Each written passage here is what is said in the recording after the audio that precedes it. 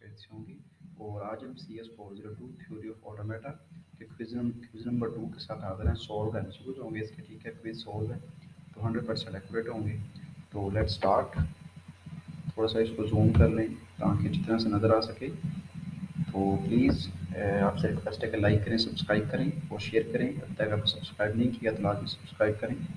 तो first question हमारे पास, if L1 and L2 complement है are regular language, L1 intersection into L2 का complement union L1 intersection whole का intersection will be num of the mention may be regular, non regular और regular. कौन सा इसका option होगा? तो page हमने जाना है 73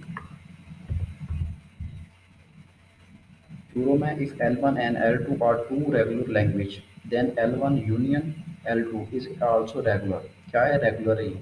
तो using De Morgan law of far sets, L1 का कंप्लीमेंट है इंटरसेक्शन L2 का कंप्लीमेंट है होल का complement is equal to L1 का complement into complement union L2 का कंप्लीमेंट है is equal to L1 union L2।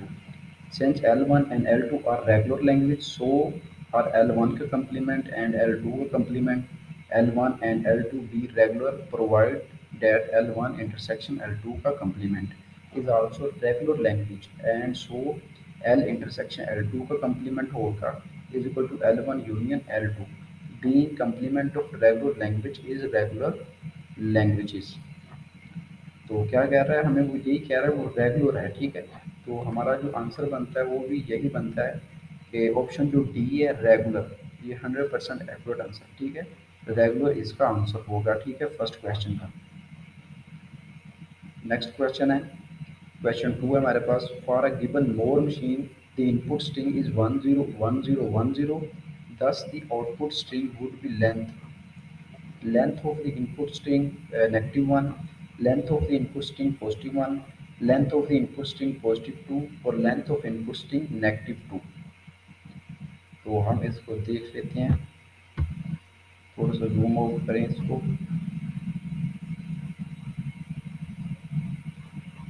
61 पे देख लेते हैं इसको। 61 लेक्चर नंबर 20, ठीक है। और मोर मशीनरी, अब मोर machine consist of the following, इसको लाजमी आपने देखना है। इसमें से आपको मोर मशीन की वो आपको डेफिनेशन दे सकता है, ठीक है। लॉन्ग क्वेश्चन से भी पूछ सकता है। A finite set of consist Q1 Q0 Q1 Q2 where Q node is the initial state, alphabet of letter ABC from which input strings are formed। तो हमसे जो पूछा, ये देखिए इस तरह आपसे वो क्वेश्चन पूछ सकता है, आपको टेबल दे सकता है, यहाँ ये वाले एग्जांपल दे सकता है शॉर्ट में या लॉन्ग में, यहाँ आपसे एमसीक्यूज पूछ सकता है, ठीक है। इस डायग्राम को देखिए और ये नीचे देखिए, ये हमें उन्होंने स्ट्रिंग दी है 100 10 1001 है। इस तरह इनपुट है, स्टेट है और आउटपुट ये निकलती है 101। और हमारा जो नीचे ये आंसर है इसका, थोड़ा सा नीचे चलते हैं तो यहाँ पे देखें, यहाँ पे वो कह रहा है it is observe that in the above, ये मेरे मशीन आ गई, मोर मशीन हो गया, सॉरी थोड़ा सा वेट।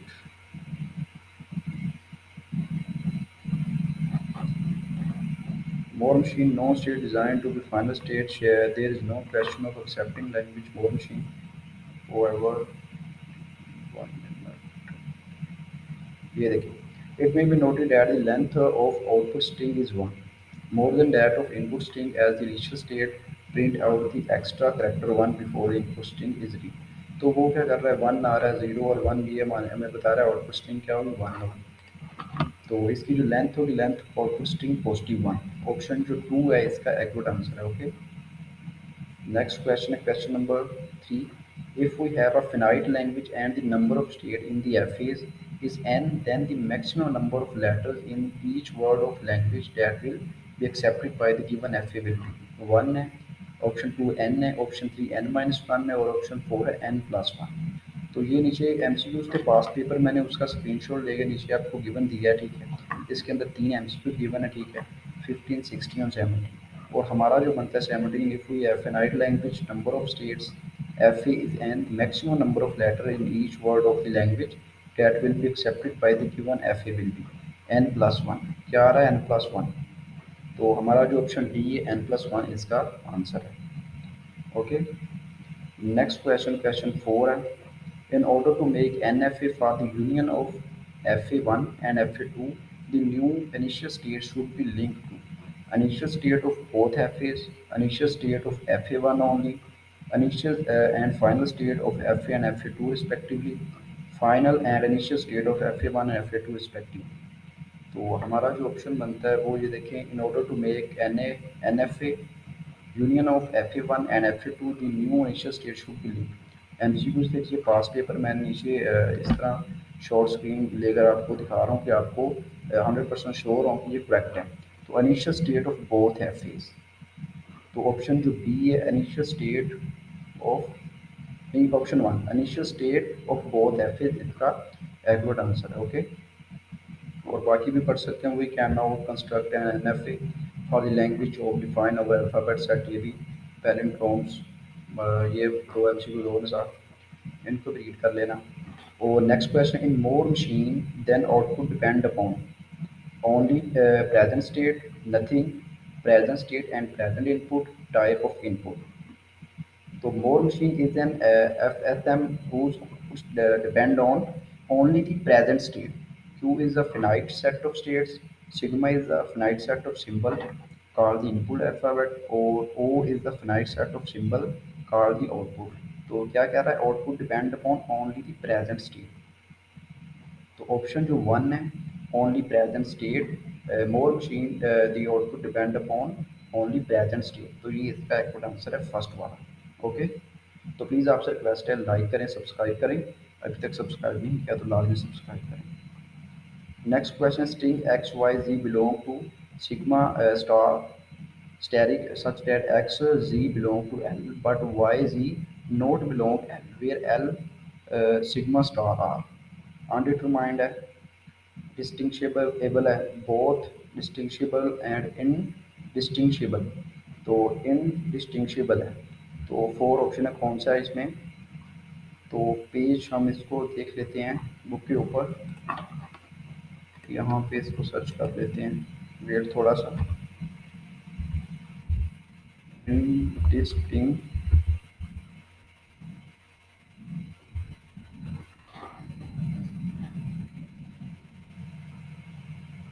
डिस्टिंक्शेबल.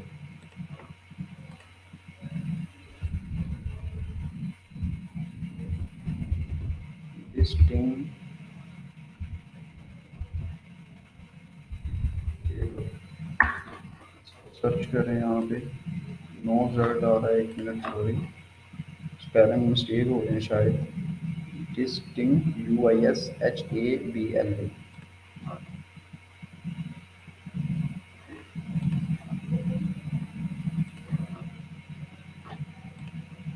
वो यहाँ पे मैं ई लिख रहा हूँ, यहाँ पे सॉरी आई है, मिस्टेक हो जाता है, कोई बात नहीं. तो यहाँ पे हम सर्च आ गया हमारा यहाँ पे. तो हम देख लेते हैं अभी, थोड़ा सा वेट करें, सिस्टम लीजिए थोड़ा सा. ये देखें पेज 59 के ऊपर है डिस्टिंक्शेबल string and in डिस्टिंक्शेबल string. To string x and Y belong to sigma closure are said to be डिस्टिंक्शेबल with respect to language L. ये देखिए एल है, ठीक है, sigma static if there exist a string ji belong to sigma static, x z belong to L but y z not belong to L, और x z not belong to L but y z belong to L. ठीक है. तो नीचे जो इनडिस्टिंक्शेबल है वो क्या कह रहा है, वो इसमें था एक्स जी और Y ji belong to L है और both don't belong to L. तो हमसे और जो हमारा क्वेश्चन पूछ रहा है x ji belong to L और Y ji not belong to L, तो हमारा ऑप्शन बनता है डिस्टिंक्शेबल. ऑप्शन जो हमारे पास बी है, ठीक है, टू वाला ऑप्शन डिस्टिंक्शेबल, ये इसका एक्यूरेट आंसर. नेक्स्ट क्वेश्चन है, और regular language can be non deterministic है, none of the given option है, इनफिनाइट है और इरेगुलर है. और regular language is a language that can be expressed with the regular expression और अ डिटर्मिनिस्टिक और non deterministic finite automata or state machine. A language is a set of strings which are made up of character from a specified alphabet or set of symbols. तो हमारा option कौन सा बनता है, infinite, regular, non deterministic.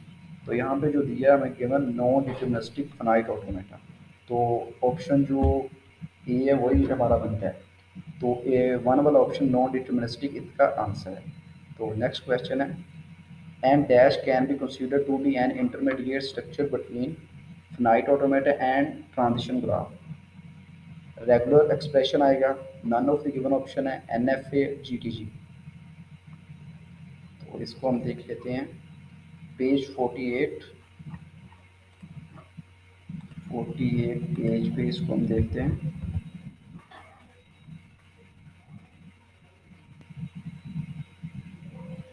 Page 48 पता नहीं क्या मसला है, आगे पीछे हो रहा है ये जो दिया हुआ है इंटरमीडिएट स्ट्रक्चर। यहाँ पे हम इसको सर्च कर लेते हैं इंटरमीडिएट। तो ये देखिए पेज 45 के ऊपर है observation it may be observe from the definition of N F A that is string is suppose to be accepted if there exist at least one successful path, otherwise rejected. It is to noted that an NFA can be considered to be an intermediate structure between FA and TG. Example नीचे given है, ठीक है। तो हमसे क्या कह रहा है वो, dash can be consider to be intermediate structure between F and T G. तो एन एफ ए आएगा, ये देखें, ठीक है, एन एफ ए। तो हम हमारे ऑप्शन में क्या है, रेगुलर एक्सप्रेशन है एन एफ ए और जी टी जी, और ऑप्शन 3 जो एन एफ ए ये इसका रेगुलर आंसर है। Next question in concatenation we include the initial state of FA2 automatically after the final state of FA1 because of we need just two initial state. The string of FA2 are accepted first before the string of FA1. We need just one initial state and some part of string may be accepted by FA2. तो ये नीचे और M C Q given है, ठीक है। और 144 वाला M C Q जो है, इन concatenation we accept the initial state of fa2 automatically after the final state of fa1 because of we need just one initial state। ये जो CS402 है ना, थ्योरी ऑफ ऑटोमेटा जो बुक है, ये conceptual इसके अंदर एमसीक्यूज आते हैं इस तरह के। तो बुक के अंदर ढूंढे मैंने, काफ़ी ढूंढे, तो बहुत ही कुछ मिलते हैं और कुछ मिलते नहीं हैं, क्योंकि वो उसके अंदर स्ट्रिंग्स वगैरह आती हैं, थोड़ी सी डिफ़िकल्ट है, मुश्किल है सब्जेक्ट थोड़ा सा। तो ये मैंने, मुझे एक एमसीक्यूज की लिस्ट मिल गई, तो अचानक से तो मैंने वो नीचे स्क्रीनशॉट किए हुए हैं, ठीक है। तो आपको 100% एक्यूरेट ये आंसर होंगे। तो अगर कोई हो भी जाता है मिस्टेक, क्योंकि हम इंसान है, गलती हो जाती है, कोई बात नहीं इसकी, तो आप खुद देख लिया करें, कोई बड़ी बात नहीं होती। तो हम आपसे इतनी रिक्वेस्ट करते हैं, आपकी इतनी एफर्ट करते हैं, तो आप हमारी एफर्ट के बदले हमें क्या दें, आप सब्सक्राइब कर दिया करें, अपने दोस्तों को बताया करें, दोस्तों को वीडियो शेयर किया करें, ठीक है, उनको रिकमेंड किया करें कि इस चैनल के ऊपर आए। हमारा जो चैनल, इसके ऊपर बेसिक जो क्विजेज आ रहे हैं, रेगुलर क्विजेज की वीडियो हैं, ठीक है। 1 क्विज, 2 क्विजेज की भी हैं, और मिड टर्म की एमसीक्यूज भी मैंने बना के अपलोड कर दी हैं, ठीक है। आप हमारे चैनल को लाजमी सब्सक्राइब करें।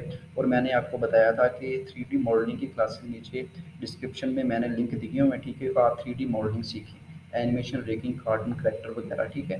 इस अपॉर्चुनिटी को लाजमी देखें, नीचे लिंक है, मेरा कॉन्टैक्ट नंबर है, वहाँ पे मुझसे रब्ता कर सकते हैं। इंस्टाग्राम लिंक दिया है, उसको भी आप मुझे फॉलो करें।